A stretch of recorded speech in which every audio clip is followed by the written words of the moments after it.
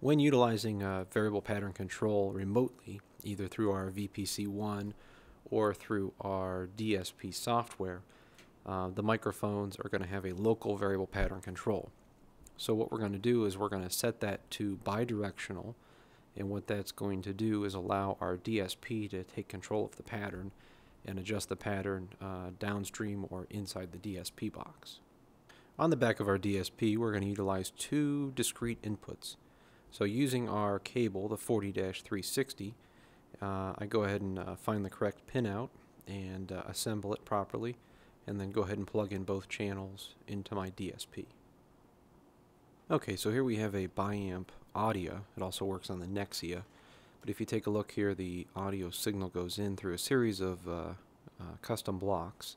In Biamp, to get the blocks into your system, you can download them from our website right here, and you'll get them in a form of a DSP file.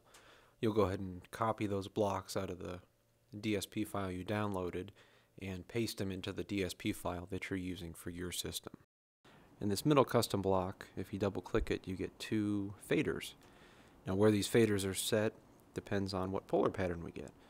So if I want to do omnidirectional, I do 0 and -40.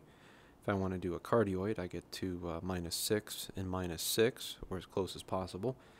And basically, according to this chart down there on the right, is how I set the polar pattern. So I can do this for pretty much any microphone. Now the neat thing is we can put presets in the system. So if I have these preset, basically I can click on them. If I click this one, it takes me to figure 8, this one back to cardioid, and this one back to omni. Let's go ahead and take a look at a multiple microphone system here. Again, I've got 8 channels here, so I need a 16 channel input Biamp. But again, as I put all 4 blocks in between each channel, I've got the ability to change the polar pattern for each channel of audio, which is pretty unique.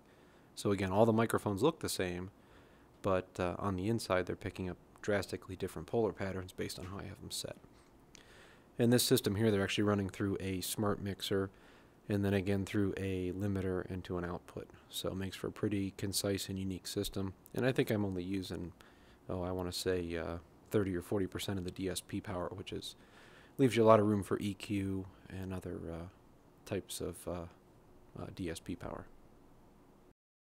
One of the unique things about using variable pattern and DSP is you can actually take one microphone and send 2 polar patterns to 2 different outputs.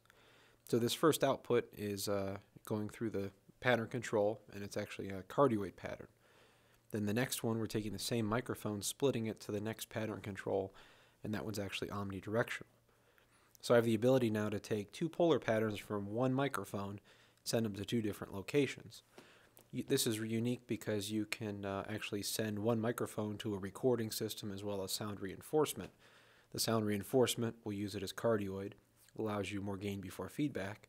Then the recording one, you could do it as an omnidirectional and pick up more ambient sound in the room if you needed more of that for your recording.